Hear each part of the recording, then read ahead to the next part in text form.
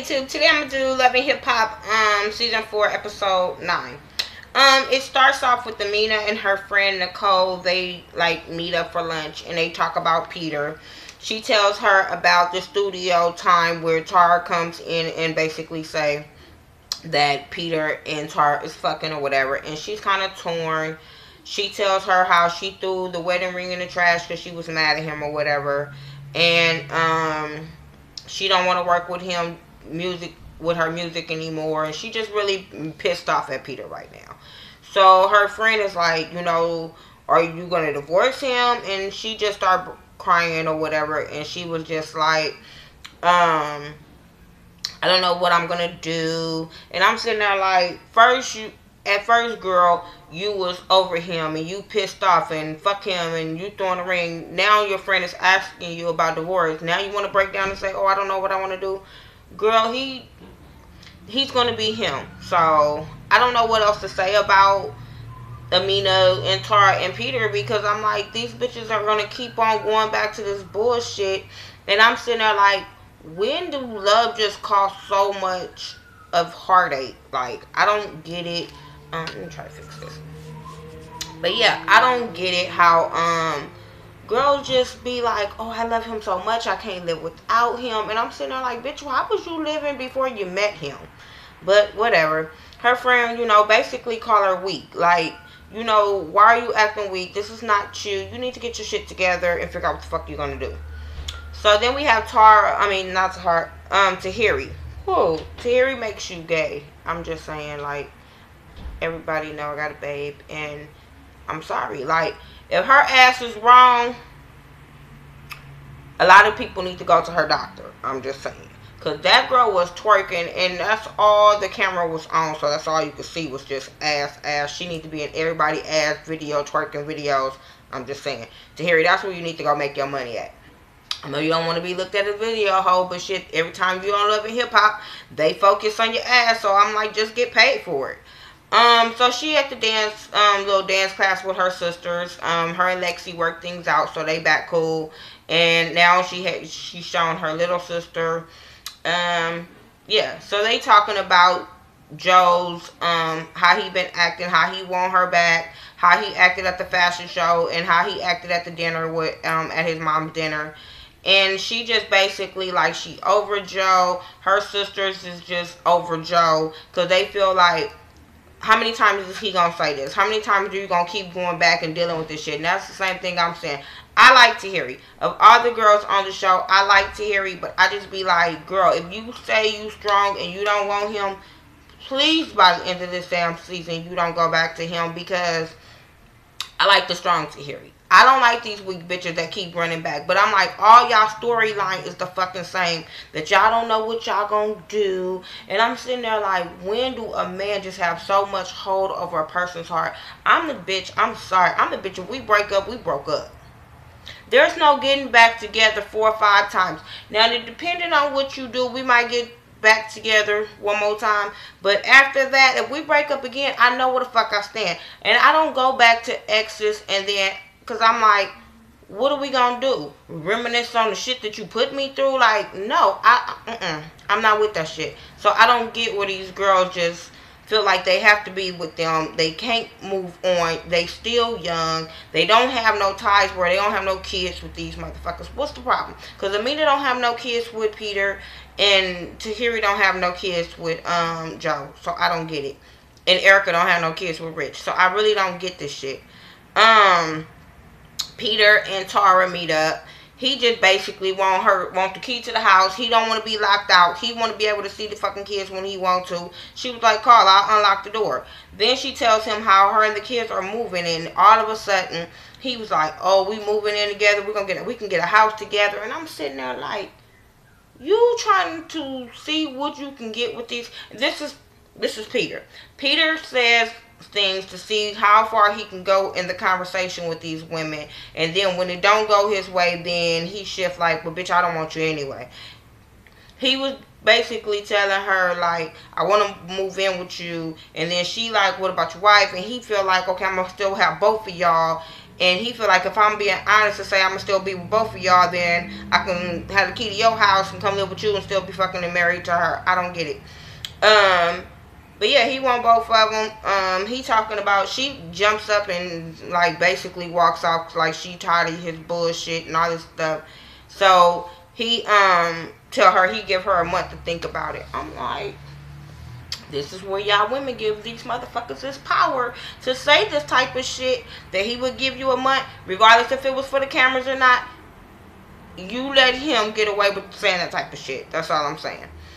Tara then goes on an audition for Yandy's play, movie, whatever. The thing she told her she had a role for her or whatever. Yandy, you know, she do every damn thing. So she have an audition with these two twin boys. It looked okay. I guess when she explained that she was playing the drunk girl, then I understood what she was doing. But I'm like, okay, I can see her as an actress in a little independent film. I don't see her in no major roles. But independent, yeah, I can see that. I can see that. She ain't an ugly chick. So, hey, I can even see her, like, in something and being, like, not the main role, but somebody's homegirl in a movie. I can see that. Erica and Sin, they go to the studio. And Erica wants to play the track for her that Rich gave her. So they playing the track, you know, she likes it or whatever. And then Erica's kind of like, this is her time to tell Sin about the kiss. So they talking, and she was like, well, you know, I was at the studio, and, you know, Rich was telling me everything I wanted to hear, and all this kind of stuff, and we kissed. And, I mean, she said it like, hey, like she talking to her friend, and I'm sitting there like, this is not your friend, it's your girlfriend. Did you remember? And Sin just instantly got pissed off. She was just like, oh, my heart just dropped. I felt bad for Sin because regardless of a lot of people saying this is a fake relationship or, you know, whatever, I think Sin is really in this relationship. Erica is the one playing mind fucking games with this girl, and I really felt bad for her.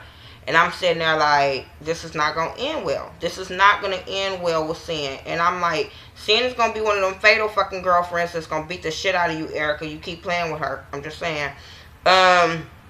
So she tells her about the kiss. She's getting pissed off. You know, Erica like, oh, it didn't mean nothing. I'm not perfect. I'm like, girl, boo, you would have got hit in the face. They always say boys can't hit girls, but they never say girls can't get hit girls. I would have drugged that bitch all around up at that studio. I'm just saying, no, I don't think people should be in a domestic situation, but I just feel like, Erica, the way you pop off, you should have got popped on. I'm just saying.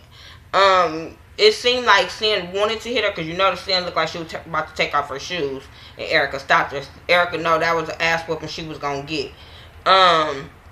But Sin just really was going off. She's really, really hurt. She was asking Erica, she confused Erica like, no, I want you. She started crying. Sin was like, you need to choose. You need to, if you're going to fuck with me, you can't be fucking with him.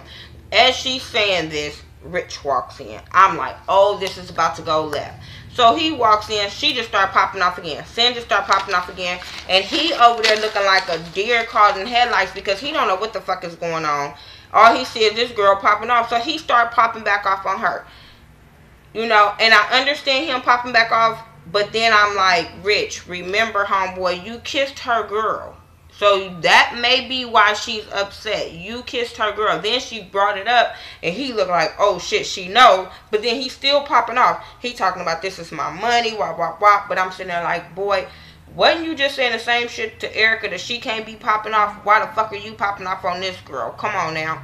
But, you know, he was talking about how he lended Erica to Sin. And I'm sitting there like, this is why she keep popping off. Because you keep having these side little punk ass comments and not thinking this girl gonna say nothing. Then just, Rich, you just showed me you was a punk bitch too. Because the way you was calling her bitches and popping off and jumping up at her, it shows that you would hit a fucking girl. And, So, and I'm sorry, people, yes, people be like, okay, girls shouldn't pop off on dudes or whatever, but I'm sitting there like, he be popping off like, regardless if she would have popped off or not, he would have got up in her face. Even the way he talks to Erica, the way he just blurts out bitch about girls, you could just tell he's very, very disrespectful.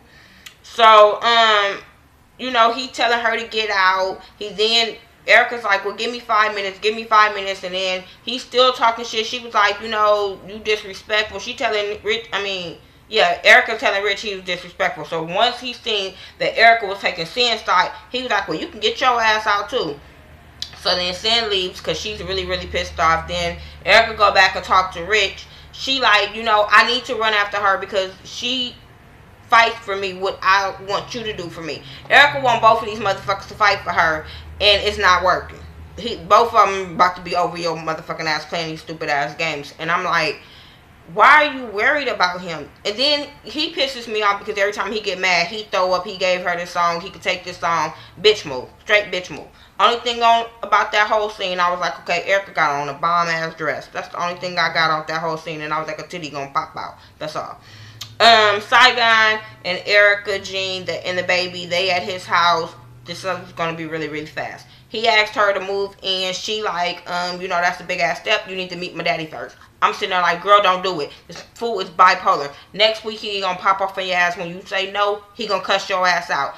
Then I'm sitting there like, all of a sudden, why is this baby just doing hell of a talking? First, the baby didn't know motherfucking talking. Now, all of a sudden, he in your house and y'all back cool. This baby over there running his goddamn mouth. She told your stupid ass that the baby need to get to know you before the baby start talking, you stupid ass. I'm just saying. Y'all know I don't like him, so I'm going to move right along. And then I'm still, wait a minute, before I move along. How do you want so much of a family with your son and want to be around him? What about your daughter? Why you ain't trying to work shit out with your daughter? Like, what's up with that relationship? Just asking.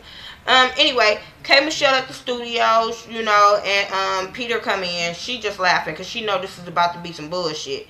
They talk about Tara. I like K. Michelle because I like her on here because she give real sound, good advice. She ain't about that drama. She ain't about the bullshit so far. So I'm liking her on here better than I like her on ATL. This is the K. Michelle I like because I was like, this is the one I like from her music. She kind of gives him some good advice, and she tells him like, what do you, because first she was like, what are you waiting on, Jesus, or whatever. That was funny. And then he was talking about he don't know what he wants to do, what should he do, and she was just basically telling him, you need to fucking figure out what you're gonna do. Ain't nobody gonna fucking wait for your motherfucking ass. If you want Tara, if you want Amina, whoever you want, you need to go hard for whoever you fucking want. Basically, that's what it is. He walks out. That was it. Tahiri and Joe meet up for lunch. They basically laughing, happy. She tell him she happy. She was talking to her sisters. She asked him about his family. He wants to be back with her. She is over there like, I'm cool. He was like, I've been chilling alone. I ain't been doing shit. Because she asked him, have you been in a strip club? He was like, I've been cool. She just really want to be friends with him. And Joe not trying to hear that shit. So then we have Amina and Peter. They at the rooftop. He wants to do something special for her, trying to take Kay's advice. So this is the one he's going to fight for since Tara locked the fucking doors and changed the locks and all. Since he met up with Tara and she don't want to be with his motherfucking ass. Now he's going to go to Amina and try to work shit out with Amina. And since she dumb and confused and fucked up, he was like, okay, I want to work shit out. I wanted to show everybody that I'm with you. He had her on this rooftop. He made her look over, and it was this thing, this little screen that says, I love you, Miss Panky. And then there was pictures of them too, the rings and yada, yada, yada. And I'm sitting there like, okay, this is a cool-ass date. But I'm like, bitch, he only doing this because the other bitch don't want him. If Tara called him soon as y'all got off that rooftop, he was going to go fuck Tara. So this is why that date just don't mean shit to me. They kiss. She happy. She going to go back and fuck him. Whatever.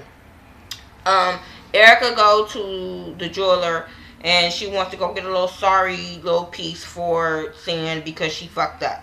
So she get her some earrings. Sin comes in. She shows Sin earrings. Sin like, okay, they cute, but I ain't fucking with you. So she ended up talking Sin into taking the earrings. But like I said, Sin like, right now I need my space. I ain't fucking with you. What you did was fucked up.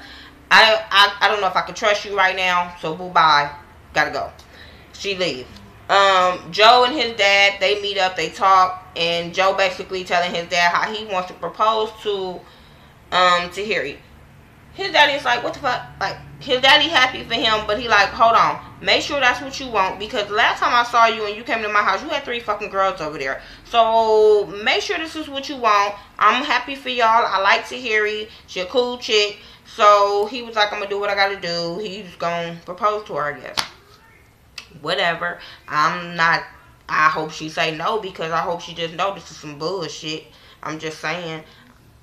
Whatever. And if they do, that mean we're gonna have to see about their wedding next season, and then they divorce the next season after that. I don't know. He's gonna be cheating on her. I don't know. It's just not gonna end well. Just know that. Erica and she at the dance studio. It ends off like that. She's at the dance studio. She's working on her little dance routine so she can perform her song. Since she can't be fucking with Rich, she can't wait on him. She gotta do what she gotta do. So she there. Rich walk in. He pissed off because somebody called him about him paying for the studio time, and he like, if I'm gonna be paying for this shit, let me go see what the shit is about. He like, Erica don't know the business side of it. She just booking shit, all this kind of stuff. So after the rehearsal, she like, what are you doing here? He like, what the fuck you mean I'm doing here? This is my money. This is why I'm doing here. So they kind of argue over Sin. He calling her bitches. She was talking about how he's disrespectful to Sin. He like, fuck that bitch. I don't know that bitch. Still calling her bitches. And I'm sitting there like, this is why she's pissed off. Then he like, they just going back and fucking forth. And he just jumps up like, you don't run shit. You don't run shit. And you can get out. And she walks out. And that was the end of Love and Hip Hop New York season 6 episode 9. It was an okay episode. Wasn't all that, but it was an okay episode. I'm waiting on Love and Hip Hop New York, and Scotty from Mr. Still Standing. Go check him out. He was saying that they're coming back in April, and I'm like, okay, hurry up, months pass by so we can get up to this shit, because this shit is draining. This shit is really draining to see dumb women do dumb shit. Like I said, this is my review. Make sure you check me out on everything on Facebook, Twitter, Instagram, Google+. I do everything by The Ghetto View. THA, not THE. Check me out. Talk to me. I'll talk to you back. Check out my girl Ashley Miller, 1987. Check out my girl Nate Bessa. She also does Love and Hip Hop reviews, so check her out. Check out my cousin Mike B. For all you guys that's over there in the Midwest, East Coast, everybody that's going through this weather that's crazy, that's in the negatives, please be safe. I just really keep looking at my timeline like, oh, I hope I don't hear about no deaths with this weather, because this shit is crazy. Make sure you tell my girl Ashley Miller happy birthday on tomorrow. She will, I don't know how old she will be, but she in her 20s, so just tell her happy birthday. It don't matter how old she will be. My birthday will be on Thursday. I'll be back here to do a review. Regardless of my birthday or not, I'm going to do a review. Might be a little intoxicated, but I'm doing my review anyway. So, yeah, if you're in the Vegas area, come party with me on Friday at the Hookah Palace. I'll be partying there Friday night to celebrate, so come party with me. All right, peace.